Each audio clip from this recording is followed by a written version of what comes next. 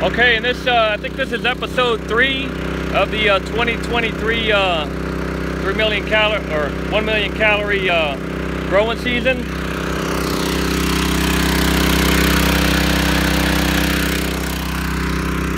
And this one's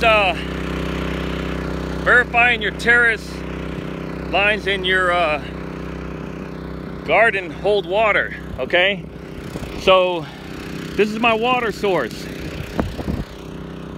And you've pretty much got to have unlimited water if you want to survive anything. Without water, it ain't going to happen.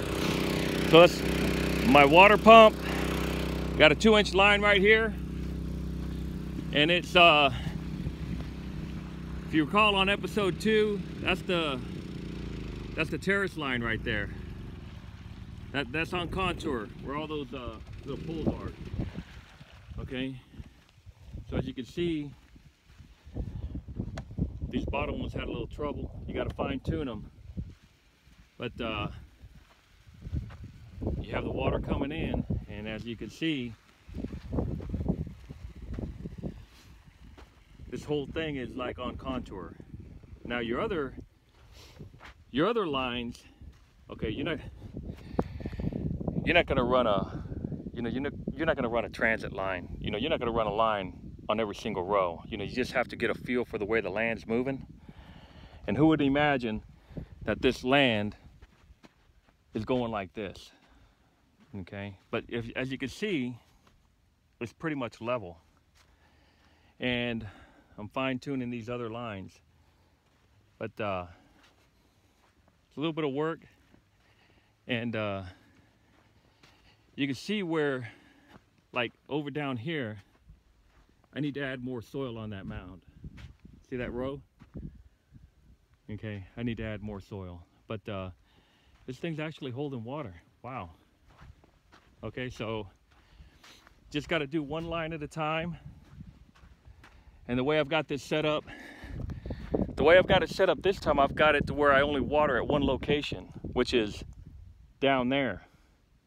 See, all these terrace lines, all these lines are all going to be level, and they're all going to meet up over there. So I only have to run one hose line instead of bringing it all the way up to here. Okay, and I'm just managing something that I could handle right now. When you get beat down, this whole thing about growing food looks very, very easy.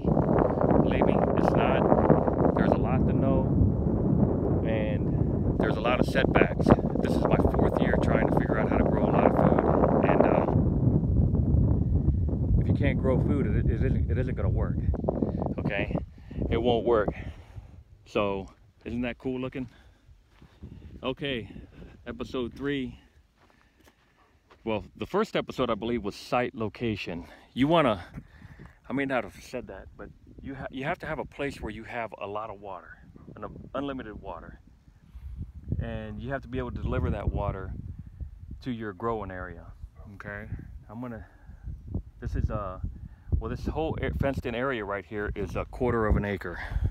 Okay, 1/4 of an acre right here. And I'm only working on this one little section right here. And I think it's a fifth of an acre, because it's about, well, probably less than a fifth. 75 feet by, I don't know, who knows. But anyways, I'll figure out the math, and you go by the length of your row crops. Okay, so I've got 13 rows here, and they're 75 feet long, and that's how you figure out, how many calories you get per foot.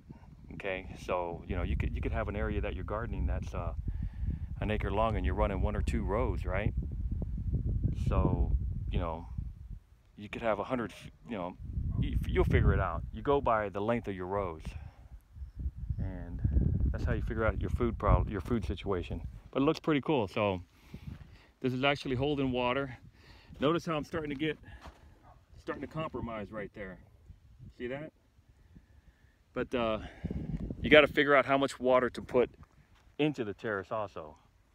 And if you notice at the very beginning, I shut off the the fuel to the carburetor on that water pump.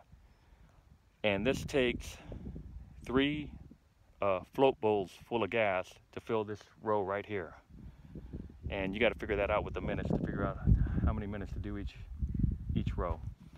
Okay, hope this helps you all out. There's a lot more to it than what it appears, and every year, you know, you learn something different. See y'all later.